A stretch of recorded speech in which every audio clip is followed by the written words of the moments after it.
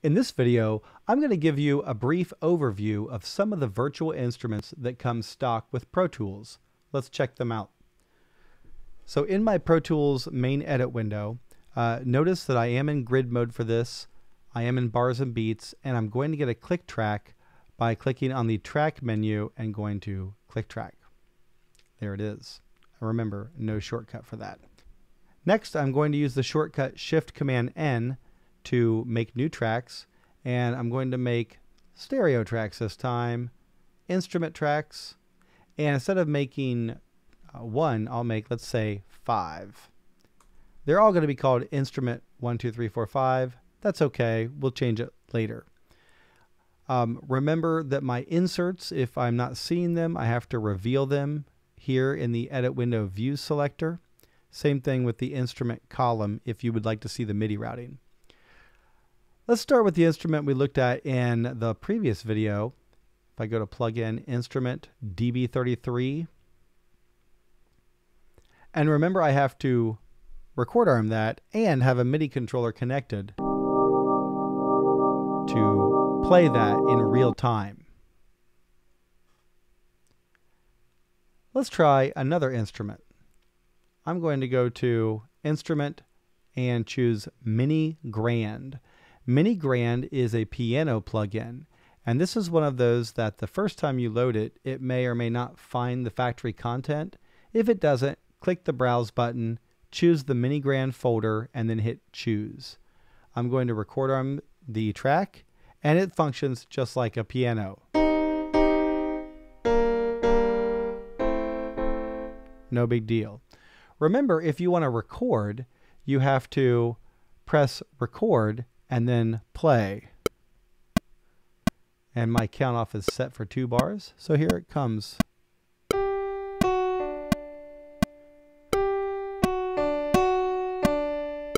Whatever, little melody. If I want to edit that, I can double click and be in the MIDI editor. If you don't have a MIDI keyboard, you can also compose directly in the MIDI editor, and I'm going to show you how to do that in a later video. For now, I'm going to delete that. And I can double click the names of the tracks to change their names. Organ. I can hit Next. Piano. Now those are pretty straightforward instruments. Let's get into something a little more complex. Let's try vacuum. Vacuum, first of all, is very loud. So as soon as you get it on, you want to go to the main volume knob and turn it down. Then I'm going to record arm it.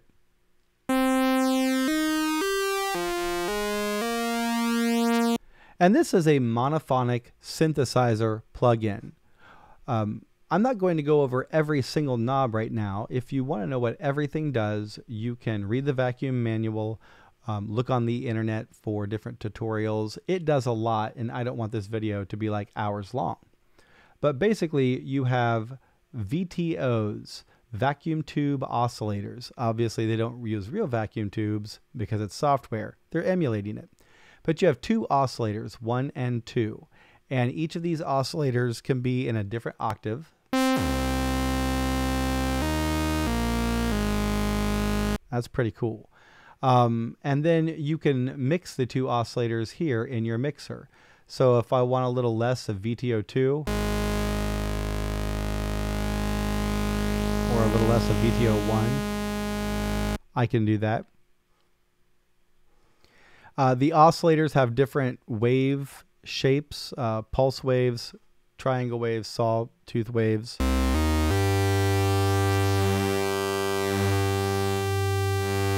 And everything in between. It's kind of like a wave, almost like a wave table.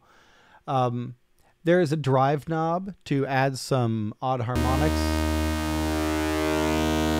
some distortion there. Ring modulation, which is a complicated topic we're not going to get into. There are envelopes, filters, something called age, which is unique to vacuum. It's to simulate what happens when you leave a synthesizer laying around in a room for like decades.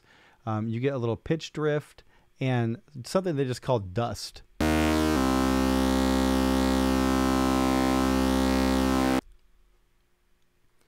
And then there's a modulation section, and mod wheel and pitch bend if you have that on your MIDI controller. There is an ARP setting. The important thing to know about vacuum is that, number one, it's often used for bass lines or for lead lines in electronic music. Number two, it can only play one note at a time. That is, it is monophonic. It cannot play more than one note at a time, and that's by design.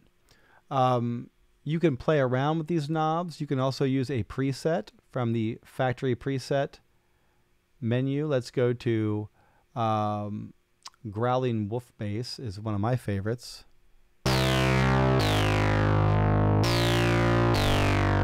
It's kind of a cool bass. If I turn this ARP on, it's an arpeggiator, and it will ARP based on the rate you set here. So I'm going to play a chord, and it will arpeggiate through those 4 notes.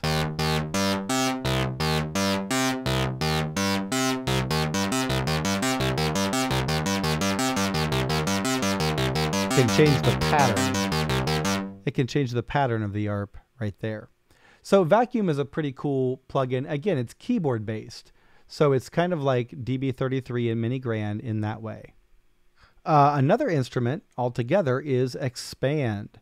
Now Expand is a polyphonic synthesizer. You can see it doesn't look like the other ones. It has up to 4 instruments at a time, or 4 sounds, 4 slots for sound. And you can insert different layers of sound in here. For instance, if I want, let's say, some brass, digital brass.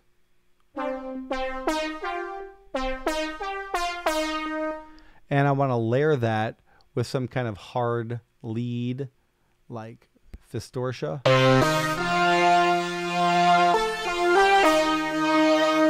And I can adjust the levels here if I want a little less of that Fistortia and more digital brass.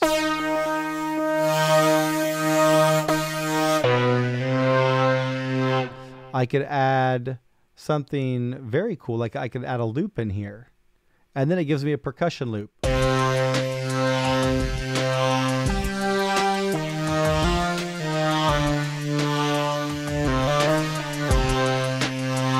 mean, that's pretty neat. And you could add, I don't know, let's just do vocals. Let's male E high pass pad.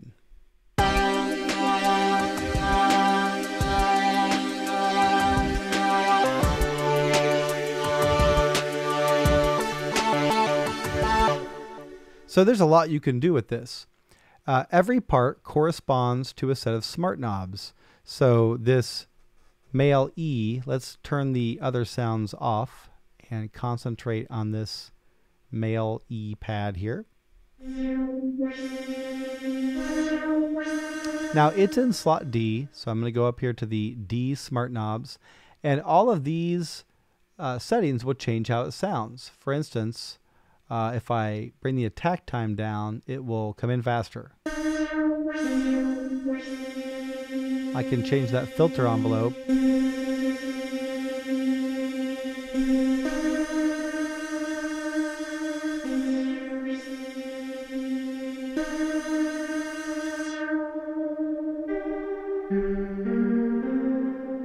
So all of these knobs, now these go a little bit beyond the scope of this beginning course. But what I want you to know is that you can change them and you can experiment, and it's a great way to learn about sound. This also has an extensive library of presets in the preset category up here. So if we go to, for instance, huge pads, let's go to action pads, trance, okay? It's just one sound, but it has a lot going on inside it. If I go to smart knobs,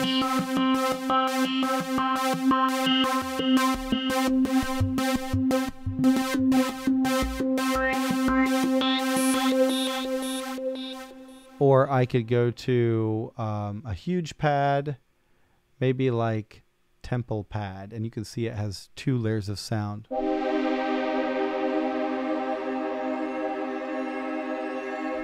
So Expand gives you a lot of possibilities. There's also an effects section down here. Let me go to a drier sound here. Maybe we'll go to the factory default, and I will change this to some kind of hard lead. There we go. Effect number 1, I'll turn it on. It's a hall reverb, and I'll crank up the knob for it. Now it's got a lot of reverb. This second one, I'm going to choose maybe a ping pong delay. Turn it on, and then crank the knob for it.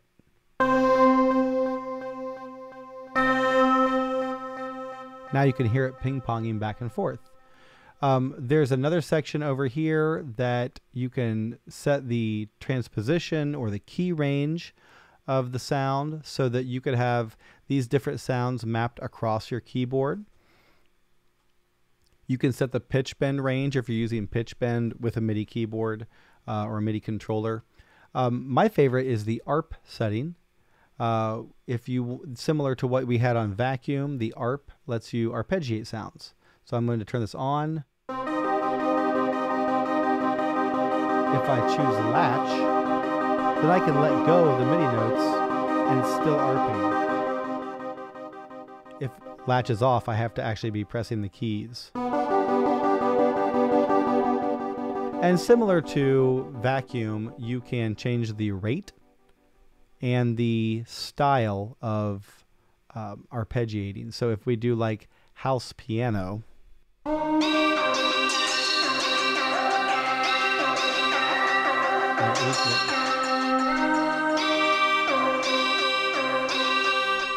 there's a lot of crazy things you can do with these settings. So that's a little bit about expand. Let's check out the last one we're going to do in this session, or maybe second to last one, is Boom. Boom is simultaneously the simplest and the hardest one to get because it is a drum machine and it looks like you should be able to program it and play it and record it that way, but you can't. So this is Boom. It's an old style 808 style drum machine, and if I hit play, you'll hear the default pattern. This grid with all the notes, you can see the closed hi-hat, the kick, the snare in there. It's locked to the session tempo. If I change the session tempo, it'll speed up instantly. I can also add swing, and now you can hear it swinging, especially in the hi-hats. I can change drum kits. It gives me just a few to choose from. If I want like an 808 kit, same pattern, just different sounds.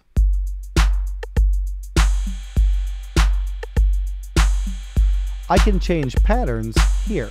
If I go to the factory default tab, there's a bunch of different patterns, and here's one called Close the Door, originally recorded at 115. It'll still play at 100 though. And maybe I want a retro kit on that.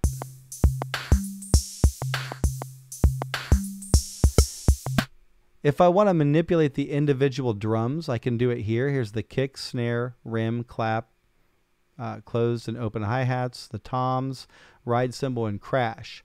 I can change the panning, going from left to right. I can, for instance, if I wanted to raise the level of the kick, I could do that, the volume level. Oh, sorry, I keep hitting spacebar. Let's try Fat 9. I could also solo this, and we're just hearing that kick now. I can change the tuning.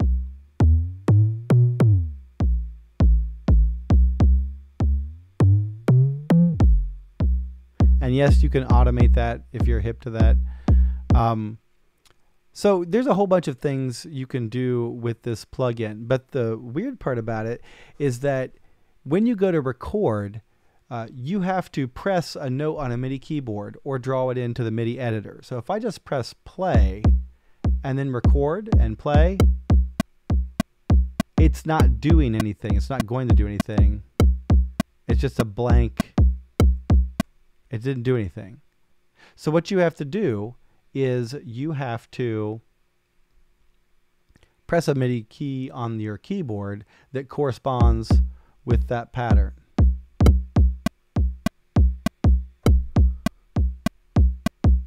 And I'm holding down a key, and there it is. Now this one MIDI note, and I'm going to go into my MIDI editor and adjust that slightly. There we go. This one MIDI note contains the entire pattern. So it's not like it didn't break it out by drums. It was just one note for this pattern. And if I change what note it is, it's going to change what pattern it is.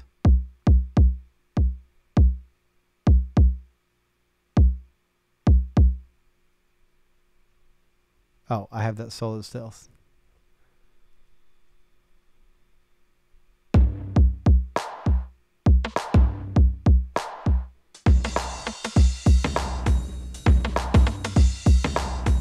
So Boom's not hard to use, but you have to realize that you need a MIDI note in order to trigger it in your recordings. Now that you've seen this kind of tour, I know it's been long, thanks for hanging in, then I'm going to show you how to compose over top of your loop compositions.